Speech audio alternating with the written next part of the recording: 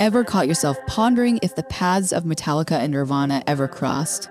In the early 90s, these two ruled different realms of rock, heavy metal, and the grunge scene.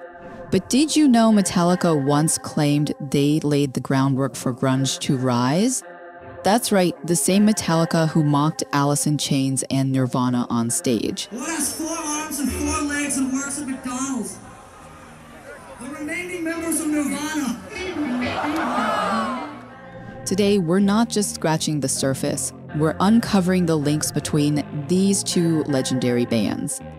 But before we start, if you're new here, hit subscribe and push the like button to help us beat the algorithm.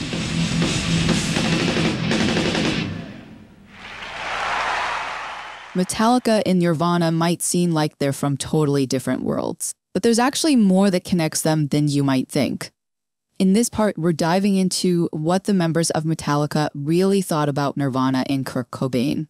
We've got the inside scoop from James Hetfield, Lars Ulrich, and Kirk Hammett. They didn't hold back when it comes to talking about Kurt. I was really into their first album, and I sat down with the singer, and his name was Kurt. Now, let's kick things off with James Allen Hetfield, the powerhouse leading Metallica. He's not just the frontman, he's the voice, the rhythm on the guitar, one of the masterminds who founded the band, and a key force behind their iconic songs.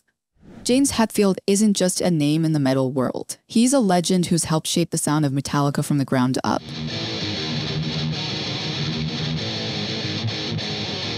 James has expressed deep admiration for Nirvana, particularly for their breakthrough hit Smells Like Teen Spirit.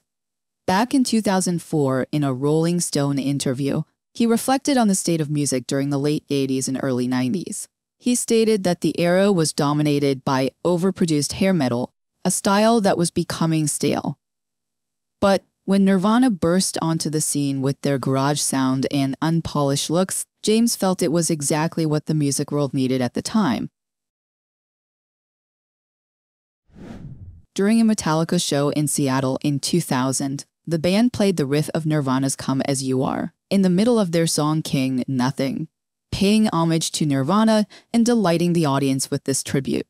And it was a cool nod to Seattle, the hometown of grunge.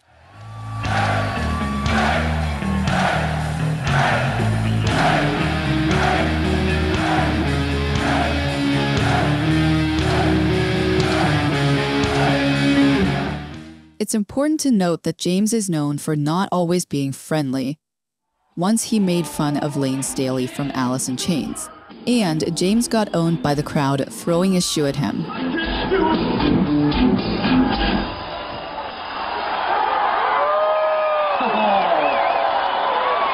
Anyway, I didn't know Jason wrote that one. He's cooler than we all thought, everyone. But this here is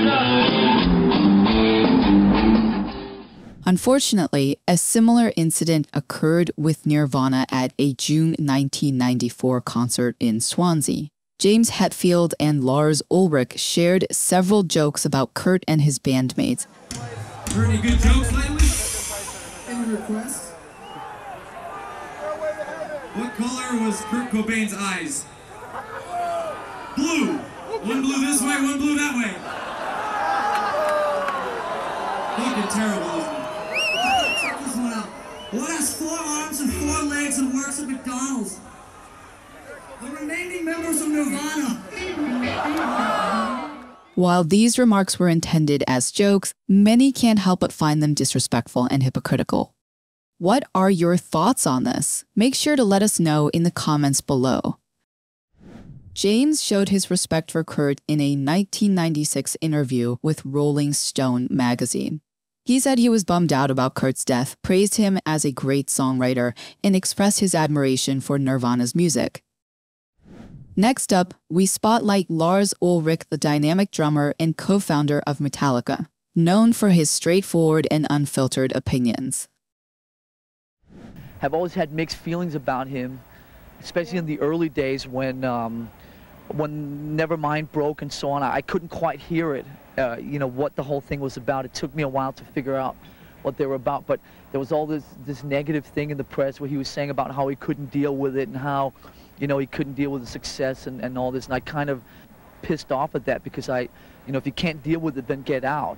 I think over the last couple of years, I kind of understood that this was maybe the one guy out of all these people, the so-called alternative whole thing, that maybe was really, really true about what he was saying. And I kind of, in the last, I'd say, year, really started actually appreciating him and respecting him.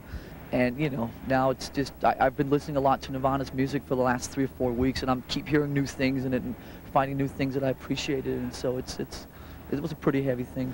On a note, during a 2015 interview on Nikki Sixx's show, Sixth Sense, Lars discussed the documentary montage of Heck, which explores Kurt Cobain's life. Did you see the Kurt Cobain documentary? Yes, I did. What did you think? I thought it was a great piece of filmmaking. I thought it was very unique. Never quite seen a film like that. Right. As a fan of Right. Cobain, as a fan of Nirvana, it was almost too much. It was almost like too close. Do you know That's what I mean? what Because I now, thought. next time There's no mystique left. I hear "Come As You Are" or one of those songs, I'll still sit there and think of him in a bathtub of him shaving. Right. Or, that scene at the end where he's holding Frances and some of that stuff, which was challenging to watch.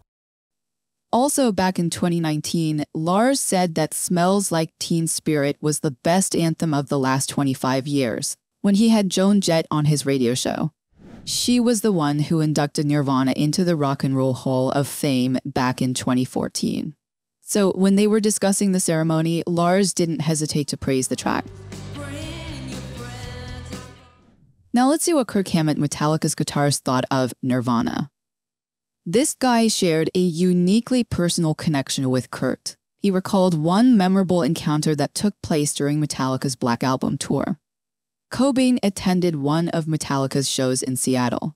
During the concert, he was in an area on the stage, and he enthusiastically communicated with Hammett, asking if Metallica would play Whiplash. Kurt was a big Metallica fan, and he loved Ride the Lightning, and he loved Whiplash. And I could remember when we played in Seattle in, I think it was 1992, Kurt came to the show, and he was in the snake pit, our little area on the stage. And I remember the entire time that we were playing, he kept on waving his arms at me.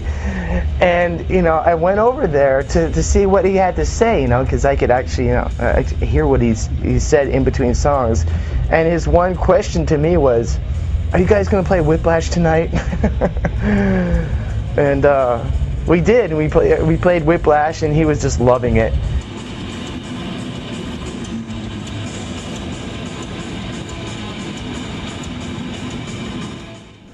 Hammett also reflected on the influence of Metallica in shaping the rock landscape during that era. He believed that the acceptance of Metallica's heavy sound by rock radio helped pave the way for the rise in popularity of grunge music, including Nirvana. What do you think? Do you agree with Kirk? Let us know your thoughts in the comments below. Now, after we've seen what Metallica thought about Nirvana, let's flip the record and see if Kurt felt the same vibes. Kurt often had his own take on other bands. He didn't shy away from throwing shade at groups like Guns N' Roses and Pearl Jam. But when it came to Metallica, it was a bit of a roller coaster ride for Kurt. Now that Metallica are wearing Misfits t-shirts, I think it's had a big impact on metal. James Hetfield gave the legions of rockers the okay to like punk rock, so it must be okay now. Early in his career, he was not fond of Metallica, but his opinion evolved over time. He went from skepticism to total admiration. There was a shift in his perception of the band, and he grew to appreciate their songwriting and musicianship. As mentioned before, Kirk Hammett confirmed that Kurt loved Whiplash. This revelation came as a surprise to Hammett, who knew Cobain quite well. They hung out on several occasions, and he knew Kurt was hard to please. This appreciation for Metallica's Ride the Lightning album is a big deal. It came out when Kurt was just 17 years old, and it's a huge favorite among Metallica fans. Let's rewind to 1992 and recall a bit of rock drama. Nirvana got this huge offer to hit the road for a massive stadium tour with Metallica and Guns N' Roses. Kirk Hammett from Metallica really wanted Nirvana to join in. He even had a chat with Kurt Cobain about it. But Kurt wasn't having any of it. He had some major beef with Axl Rose. Other than that, I mean, I never thought of the Guns N' Roses and the Metallica and U2 offers as any kind of offer, you know. It was just never a reality to me. You see, the tour with Metallica and Guns N' Roses headlining was already a massive event. But if you think about it, if Nirvana had joined in, it would have been even legendary. They were riding high on the wave of Nevermind's success, so their addition could have taken things to a whole new level. In the end, Faith no more got the spot to open the show.